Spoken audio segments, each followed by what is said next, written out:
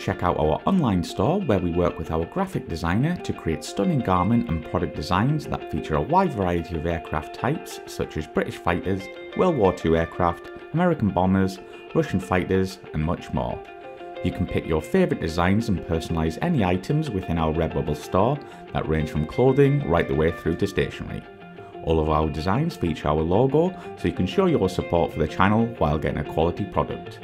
You can head to our website aircrewinterview.tv and click store, or go to redbubble.com/people/AC interview. Thank you and enjoy.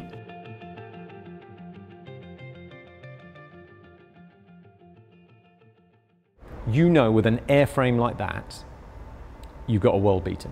Yeah. You know, because it can dominate the battle space. It can be up at 55,000 feet going supersonic, super cruising, that sort of thing. So as you know, once we started the operational squadron, we'd ironed out all the kinks in the aeroplane. It was amazing. You know, I loved it, where we'd come in, a 4-ship of us, be fighting a bunch of F3s, and you know, just simple things where the F3s weren't used to putting their radars all the way up here where we were coming in from, above the contrails. You know, you're not going to see us visually. And because you are so high and so fast, you impart additional energy onto your missiles. So now you've got ranges that we hadn't seen before on this Typhoon.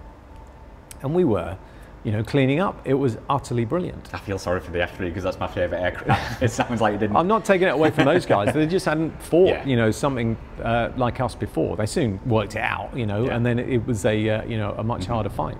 Actually, I've done 3 tours on Typhoon. So that my first tour was on 3 Squadron as that first operational squadron. My second tour was when I came in as the Officer Commanding Operations Wing at Coningsby, where I deployed on various things with the Typhoon. And the third one was as Station Commander, where I kept my hand in, mainly did quick reaction alert missions, but actually flew in Malaysia, flew in Japan, flew in the States, flew with F-35, F-22. Along the way, so you know, learned a lot about what we term 4th, 5th gen integration. So a fantastic aeroplane. Got about 700 hours on the Typhoon, and I'd sum it up as a world beater. I absolutely loved my time on the F-16, and I loved that aeroplane for what it was. I think with Typhoon, you've got a level above, just because of the capability, the platform. So, you know, where you've already got an amazing defensive aid subsuite, you know, sensors on it, targeting pods, the ability to carry a range of missiles, you know, Storm Shadow, Meteor now. Meteor, yeah. I talked about long range of AMRAAM. Meteor is a whole different game now that you've got a ramjet engined air-to-air missile. That does turn Typhoon into something that people need to be worried about. Really? I think they were already. And in terms of that dogfighting BFM, lots and lots of BFM engagements. You know, lost a few, won most, but even against F-22, you know, I went up and did a couple of BFM engagements against F-22. Actually, it was 2-1 to him, stupid mistake on my part. But the first one, suddenly this F-22 is really worried that I've now, you know, beaten him. Is it because it has, is it something called excess power, which gives you that ability? Yeah, so specific excess power only, you know, is ultimately means that you have more power than you weigh. So I talked about BFM. People will get me on YouTube now for hands in the bar.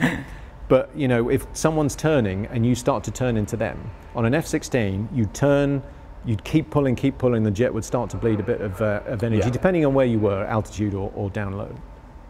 In a Typhoon, more often than not, if you didn't break the back of it or come back on the power, you would sustain 9G in that turn. The other person's normally going downhill.